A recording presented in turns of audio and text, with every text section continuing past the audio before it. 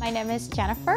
I'm in the Operation Management Trainee Program. I had the opportunity to go to a career fair with the Society of Women Engineers, and Nestlé was recruiting for this program. My name is Chris. I'm an Operations Management Trainee at Nestlé.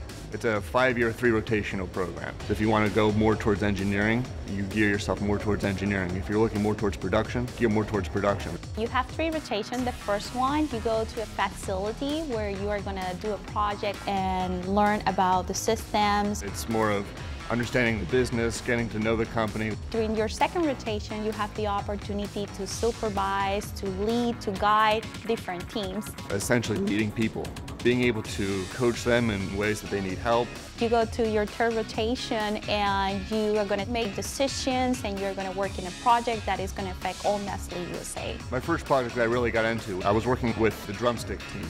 As you probably know, they have peanuts on top of their drumsticks.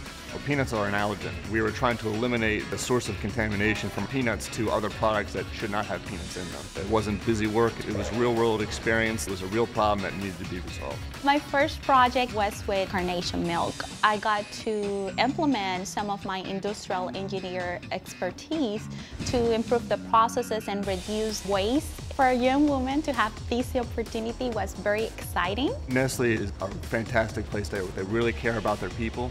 They really care about what they do and what they put into people to help them grow and develop.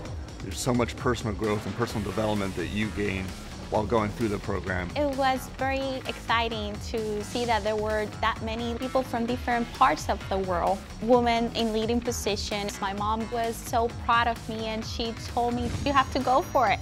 Please do it."